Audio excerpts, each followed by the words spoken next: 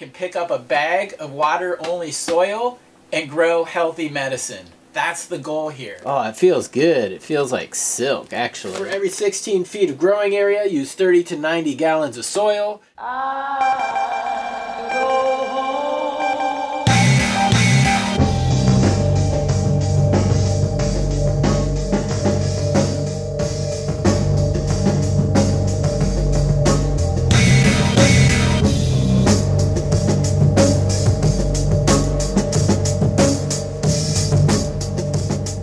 Hi everybody, Chad Westport here. Now you might have seen my announcement video on the Future Cannabis Project FCPO2 channel. And that announcement was I was going to switch from synthetics over to a organic soil or a living soil for the next run. And in that video I announced I was going to try 2 different brands. Again, it's always good to have 2 different things because you don't know if it's user error if one of them messes up. But if both of them mess up, it could be user error.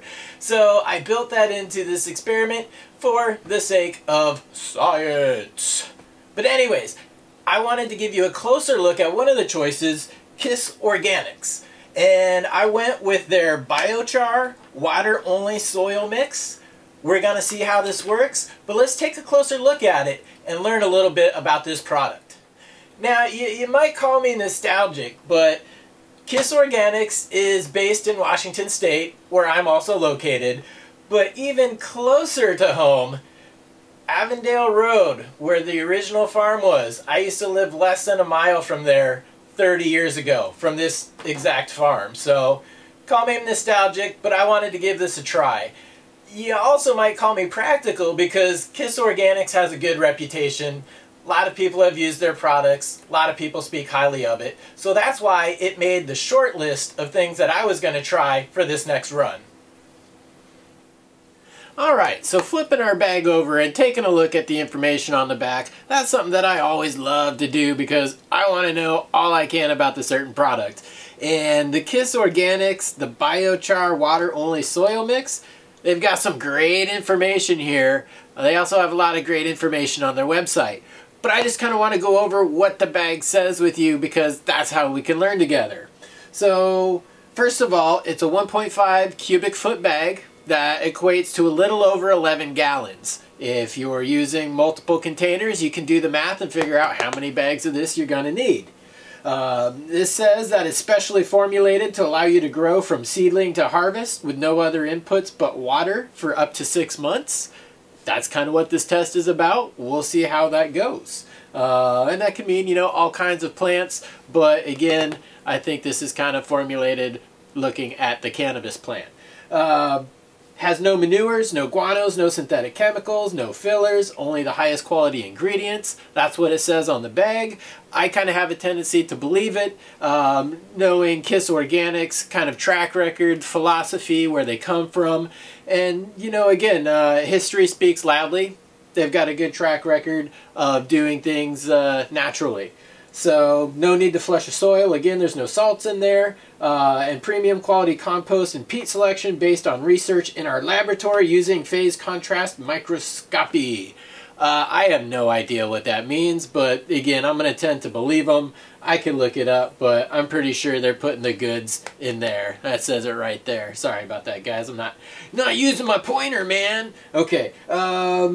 So over here, kind of the guaranteed analysis. Again, this is your NPK. We got N at 0.5, P at 0.3, K at 0.2. It also has a little bit of calcium in there, 1%, so highest number. Again, don't need to go adding any CalMag to this bad boy. Derived from, awesome stuff in there. Take a look at that. That's where they get a lot of the ingredients, but I want to read the ingredients for you here. Sphagnum peat moss, pumice, composted fish, virgin forest / biochar, earthworm castings, alfalfa meal, fish meal, kelp meal, crustacean meal, fishbone meal, feather meal, glacial rock dust, basalt, oyster shell flour, neem cake, karanja cake, lime for pH control, and dolomite lime for pH control. Now, that's a lot of stuff. They're all great ingredients that if you've been following the Living Soil conversation, you're familiar with them.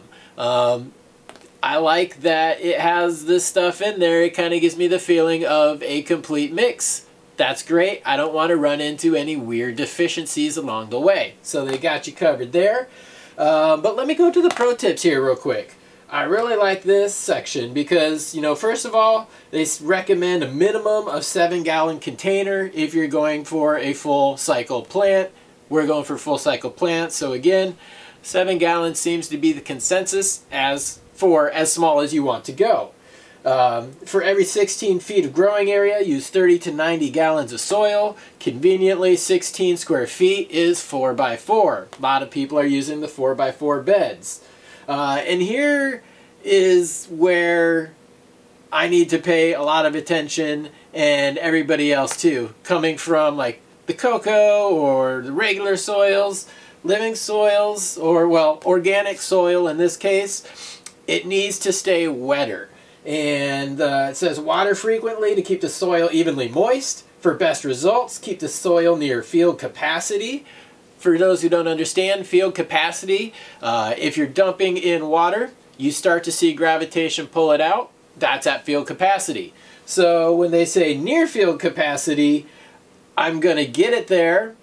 I'm going to let it dry a little bit to back it off from capacity because they say just near it. And then I'll put the plant in. And they also recommend to test the soil, take a handful and squeeze it firmly. If a drop or two of water comes out, then the soil is near field capacity. So that's a good double check. And I actually emailed KIS Organics about this. And they suggested it's better to water less, more frequently. So that is something that I'm going to try because their next data points don't apply to me. They said if you're using a moisture meter, aim for 80 to 120 mbar for the best results. They got like the blue mat irrigation. That's kind of where that number comes into play. I'm not using that system. And they said if you wish to add additional nutrients, please refer to the rest of their product line or use other nutrients at 1/4 of their recommended rate. And that's another kind of bonus too. They make amendments that you can add into the soil, and you know down here it says if you're growing larger plants in a smaller container, you might need to amend it.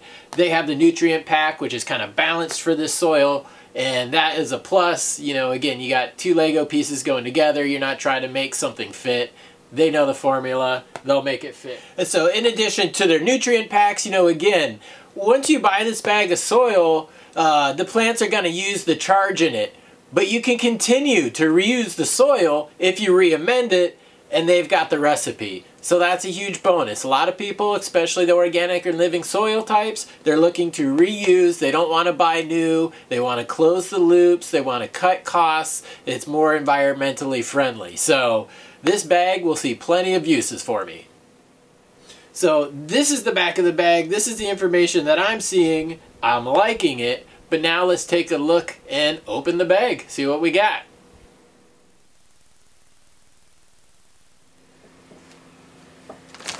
Alright. Ooh, smells nice and earthy in here. Nice dark color, you know, kind of like a lot of the worm castings that we see. Let's feel. Oh wow, super light. Squeeze it like that, forms into a little ball. I don't see any drops, so it needs water for the directions on the back. Check out the pumice stone in here. Super big, nice chunks in there. I've actually never used anything that large. I always use the small perlite. So that'll be cool. Probably help with the aeration quite a bit. Nooks and crannies, but yeah, nice and soft, nice and feathery. Looking forward to getting growing with this stuff. I expect good results, and we'll find out. So stay tuned. So there you go.